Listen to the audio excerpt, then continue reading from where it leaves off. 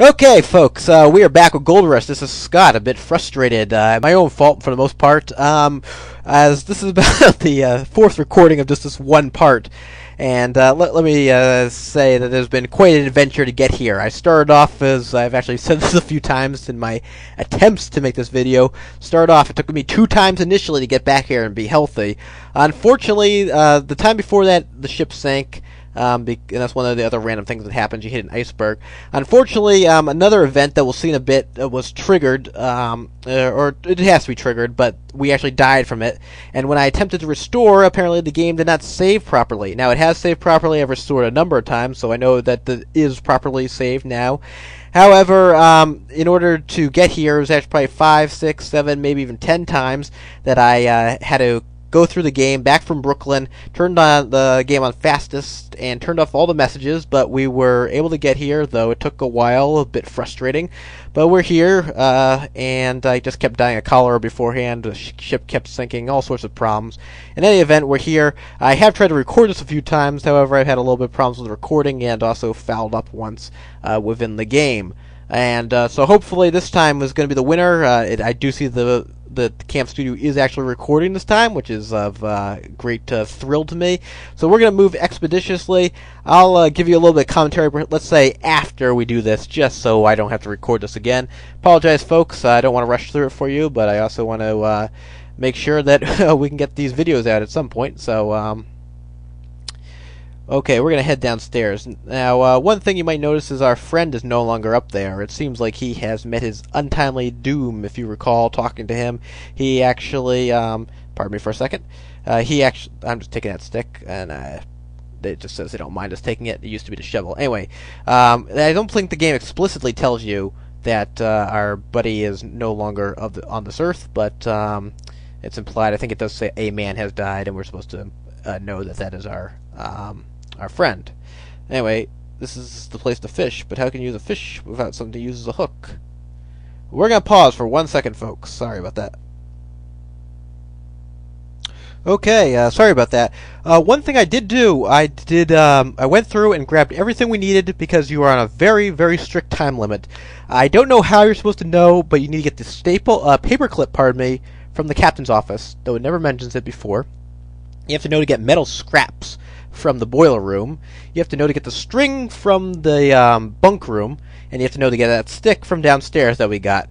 So it took me a couple tries, but when I got up here, I pretty much just to roll right away. I didn't want to interrupt with any of the commentary, just because that would delay things a little bit, and so I did that. You can take my word for it if you're playing the game. Remember, the clip's in the office, the string is in the bunk room, the scrap is in the boiler room, not the boiler room, well, where the engine is, I guess, near where the guy's standing. You actually have to get the ham, too, as the bait, and then you have to get the stick from downstairs. So, hopefully, you caught all that, and we are now here fishing, and fortunately, I think we'll be okay. So this is probably the most challenging of the versions, I guess, to get to California. In any event, we have done so. Unfortunately, our friend didn't make it. Or we actually have not done so yet, but we have done, I think, the final puzzle of the game. Probably the hardest puzzle in the game, at least up until getting to California. Anyway, it says, you pull the string you found in the bunk room out of your pocket and attach one end of it to the wooden stick. The other end you attach to the paperclip. And you tie the metal scraps from the engine room to the string a few feet from the paperclip. And last, but certainly not least, you gladly take your piece of pork out of your pocket and carefully place it on the paperclip so that it won't fall off. With great anticipation, you lower this makeshift apparatus into the churning sea. Let's hope it works. So you can't eat that ham because it's spoiled. Fortunately, the fish can eat the ham.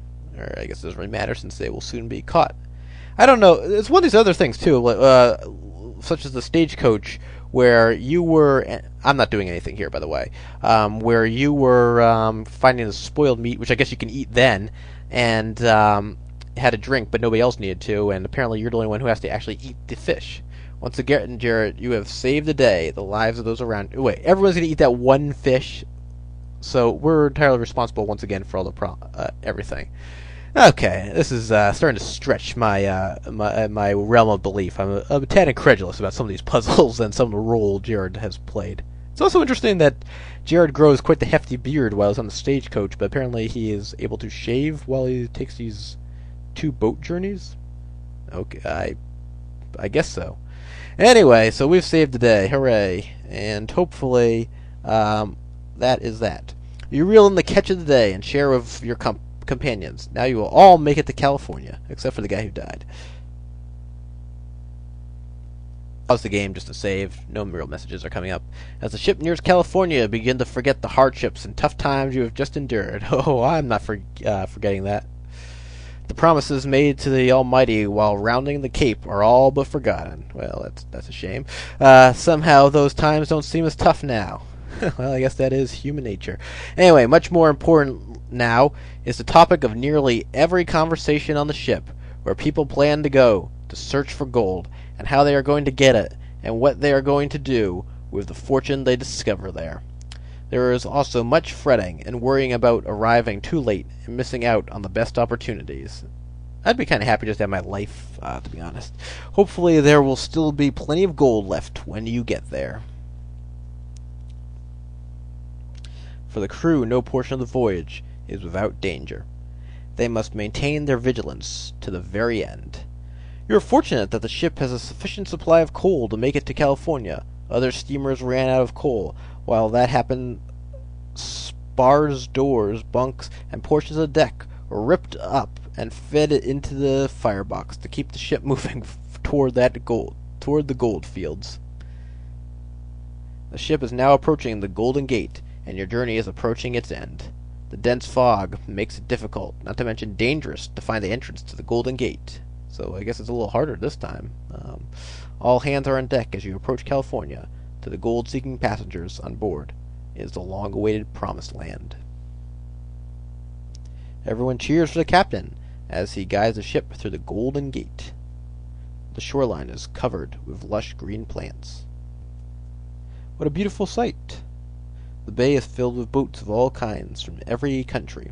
The boats and ships are too numerous to count. It looks as if they are stacked on top of each other, but they seem to be deserted. Everyone on board is sure they are too late now. Energy levels run high among prospectors on board. They know there is no time to waste. The captain takes you across the bay, up the Sacramento River.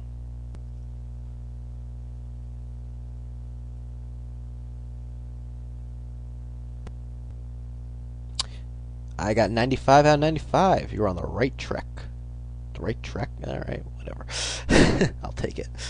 Alright, so somehow we got all the points that time, but not the other time. Alright, we know what to do, don't we? Okay, we're off the ship. Get on coach. You jump on board. And off we go.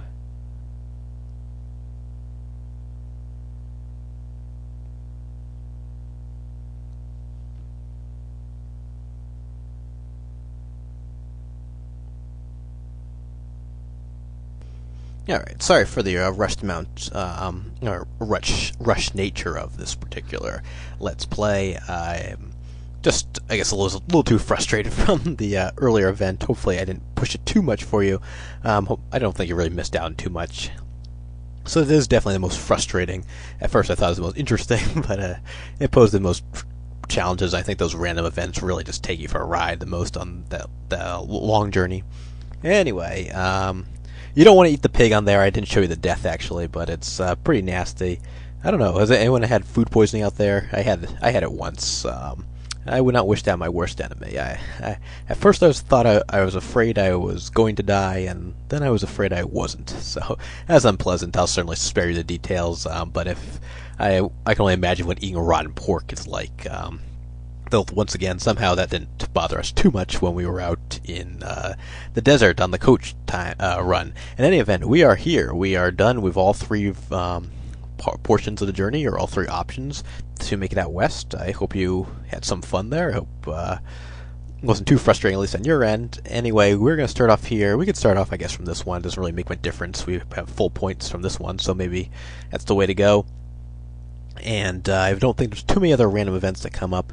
So we'll get going next time, and we'll see what California and Fort Sutter's like. And will we find our brother? Well, we'll find out in the upcoming editions of Gold Rush Let's Play by Sierra Games Scott. Until then, goodbye.